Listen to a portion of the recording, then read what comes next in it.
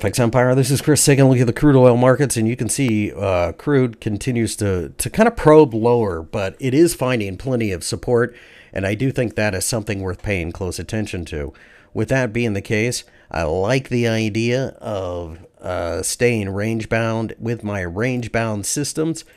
No reason to get overly cute at this point. I think you have to look at this through the prism of a market that has a lot going on right now, not the least of which will be the idea that global demand may drop due to recession. You can say the same thing over here in the Brent market, as there has been quite a bit in the way of momentum as well. I think ultimately it's just back and forth. The momentum just kind of like right here at 77.5 and 70 continue to be the major barriers. I don't necessarily think you can get too cute with this either. Just range bound tight trading remains the way.